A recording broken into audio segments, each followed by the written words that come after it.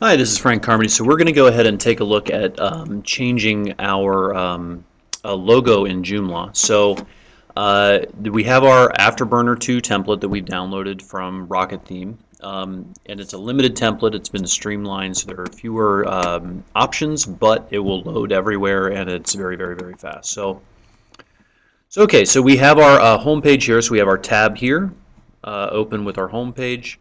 We have our administrative backend that we've logged into. Okay, these are all off the demo link off joomla.org. Okay, so let's go back in and we're going to go to the template manager, so that's under extensions. Okay, and we're going to actually go in. Now there's a couple things on this screen here. So under these used to be tabs in previous version, the styles and templates. Okay, styles is kind of a GUI interface to change things about the template, the options that come with the template.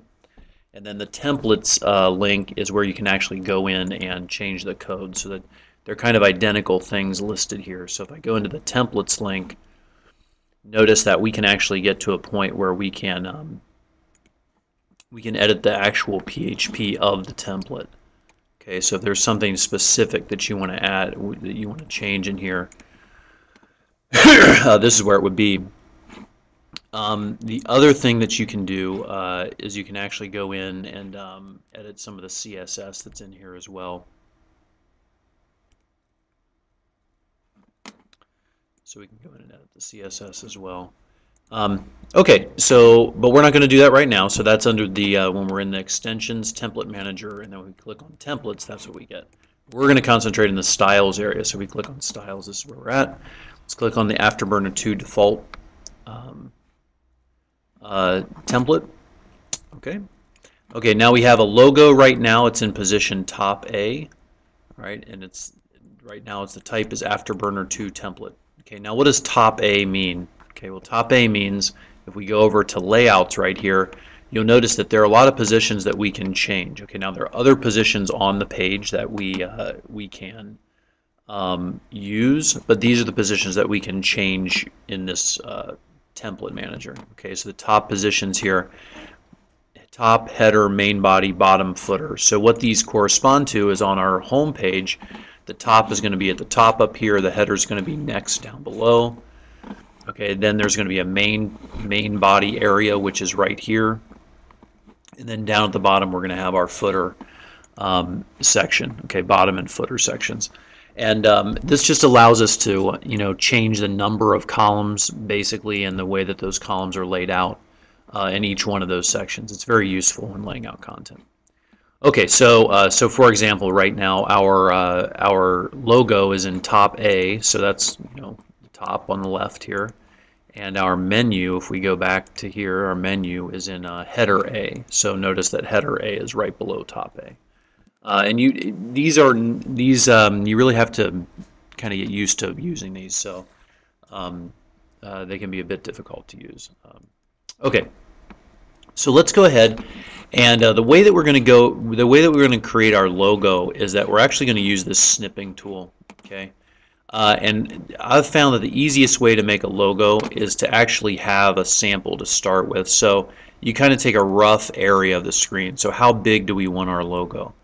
Okay, and I'm going to say we want a fairly large logo. It's going to be about this big. Okay, and I'm going to save that as a capture logo, okay, to my desktop. All right, so we have that to start out with.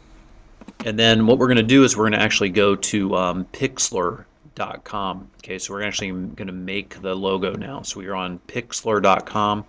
We're going to go to their advanced photo editor. We're going to do open an image from computer, and I'm actually going to open that capture logo there.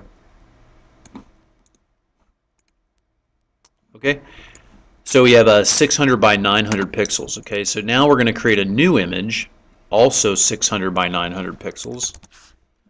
Okay, now or 600 by 90 pixels. Now yours might be different. Okay, call it logo.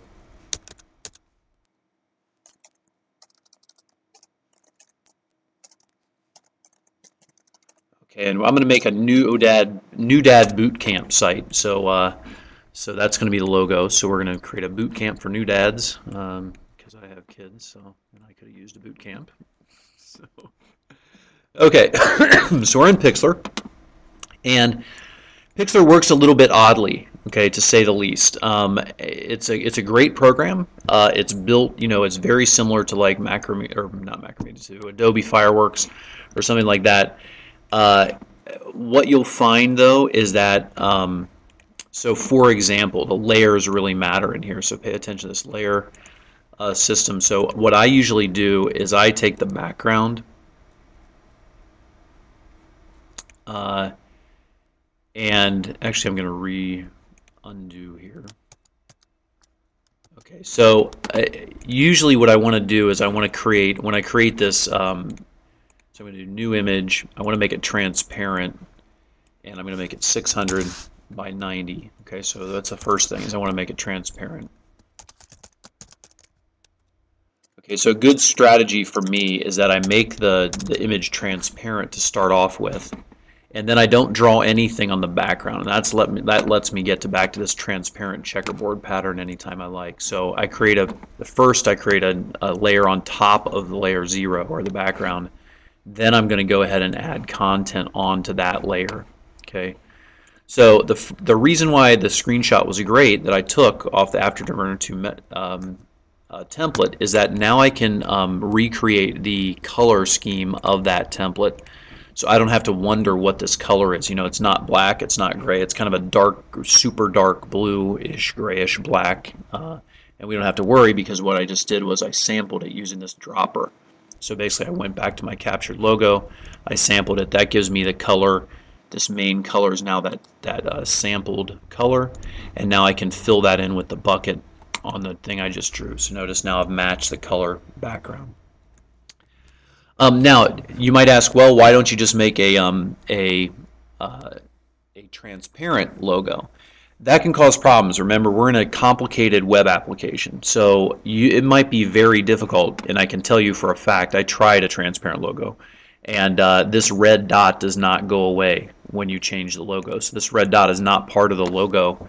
Interestingly enough, it's part of it's part of the code in the template. So it's a mistake by the developer, and you have a choice. Do I go in and find that mistake and fix it, or do I just create a logo that is not transparent and cover it up?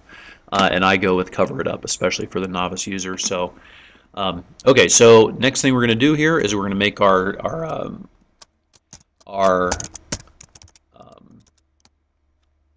logo. Okay, so, and now actually I've made this logo already. So if this looks like it's easy for me, it's because of the fact that I already made it and it took me a long time to do so. So notice our blue box there. See how when I make this font bigger, notice how my blue box gets bigger, so I can kind of see how big it's going to get. And then I'm just going to make it a kind of a white color here. And that's this all F's, FF, FF, FF. That's white. Okay, so we got our kind of our first part of our logo, and now we want our new dad. Okay, so we're going to do our new. Okay, we're going to make that white too. I could just type it in if I wanted. FF, FF, FF. Okay, we want it kind of smaller, right? So we want it about, and this might take a little finagling here. So notice that new in the layers, you have to select the layer before you can move it around. So I selected new. I'm going to move that down. And then I'm actually going to go in and edit it, which means the layer has to be selected, and I have to select the text piece there, or the text tool, and then I'm going to just slowly get it down to about half the size there. And impact isn't doing it for me, so I'm going to go back to Verdana, because I like the classics.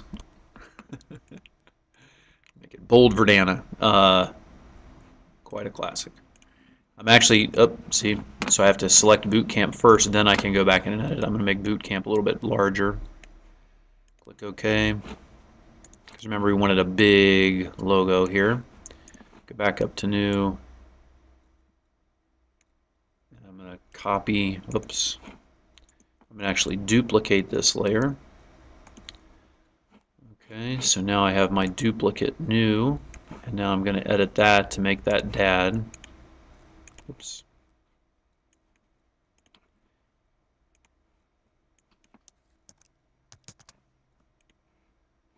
Okay, so we got kind of a logo going. You remember logos, you can go back and change these around if you want. And then finally we're going to go and get our our icon, our kind of obligatory icon on our logo. Excuse me. Okay, so we go to Google, and we're going to go to Google Images, and we're going to search on flag first. Now, how do I know that I'm allowed to use an image? Well, I'm going to trust Google. That's what I'm going to do. I don't have any money for this project, so let's go to the Google. So I went to Advanced Image Search. I have flag. I want a black and white image, and I want the licensing right. I want it to free to share or use.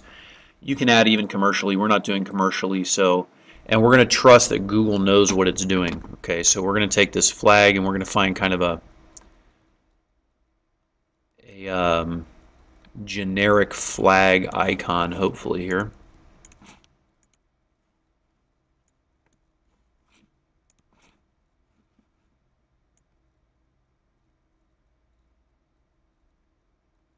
Okay, and I did this search earlier, and actually, wouldn't you know it, I found the flag that I wanted to use.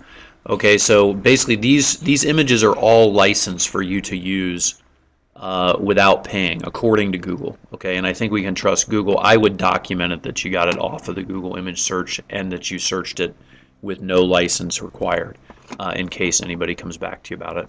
But according to Google, these are okay to use. So I'll trust Google for images. Okay, so we're going to go ahead and we're going to open up the one that I found earlier. Okay, and that was this image. And all I did was I went to the adjustment. I need a black version of this, right? So I went to brightness it, and I made it 100% bright. Okay, then I went ahead and I'm going to go ahead and size it. So notice we constrain the proportions, and we want it just a little bit less than our height. So we're going to make it 80.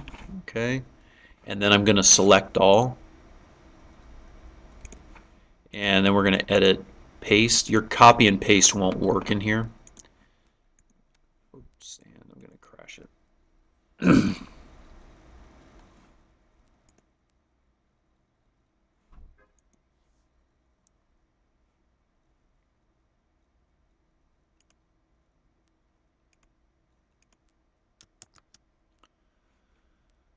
Okay, so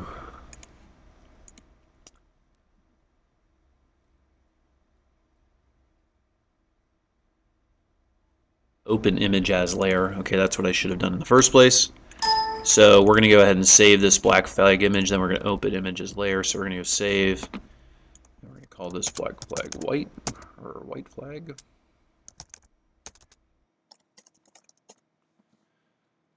Okay, and we're going to save it. Okay, and a good way to do this is just to go edit or image layer, open images layer, and we're going to go find our white flag. And there it is. Okay, so now we have our a pretty good looking logo here.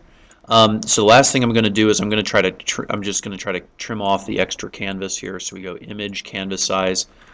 We trim. This is where you're going to trim from. So you're trimming from the right hand side, and we're going to go ahead and trim off 100 pixels. Let's see if that works. And there we kind of have it. We want to have a little bit of area on the left-hand side. The reason I'm doing it like this is it's a real pain to move everything in Pixlr. Okay, so you'd have to select each layer and then move it around. I'm sure there's an easier way to do it. Okay, so we have our logo there. So we're going to save it. Now we want to save it in two ways. So we want to save it for use. Okay, so we want to save it as our JPEG.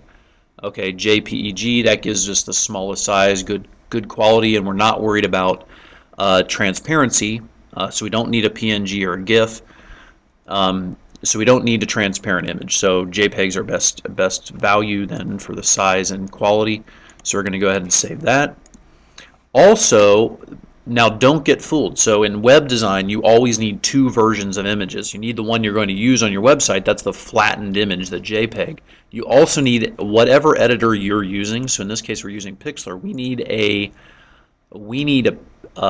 image that we can come back in and edit. Say we want to change the text. Well, I can't change the text in a JPEG, but I can change the text in this PXD layered pixel image. Okay, Pixlr image.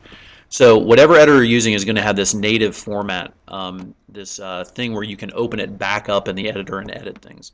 Okay, and you want to save a version of that, so it's an editable version of your image. So we're going to go ahead and save that as well. Remember, you can't use that anywhere else but back in Pixlr, but that's fine because we'll just come back here and use it. Okay, so let's go back to our Joomla site, and so we're back in our Joomla our administrator area. Okay, so we're going to go ahead and click select. Okay, now notice I did a little bit of work here earlier. Okay, and the cool thing about these newer versions of Joomla is you just upload things right where you need them. So you don't have to go somewhere and upload an image, right? You just upload your image right where you need it. So in this case, we're uploading it right in this dialog for our logo. We click Start Browse, then Start Upload. So notice now it's been uploaded, but it hasn't been selected. Okay, so now we go back and find the image. We click on that image, and this is the actual image URL. So we go from the top. We have to scroll down. This is the image URL. We always want to put a description in, at least. Okay, and we're going to go ahead and click Insert. Okay, so there it is. And now, whenever we make changes in the template manager, we're going to go ahead and click Save. Okay, so we click Save, and let's go take a look at it on our site. Okay, so we're going to reload it, and there we go. Okay, a seamless. Notice the color's right. It's pretty right. I can see a little bit of a background here, but that's okay for now. Okay, so we have our logo, and it's been changed in Joomla. So there we have it. Okay, so good luck using Pixlr, your administrative site for Joomla, and your Joomla homepage. Go ahead and change your logo.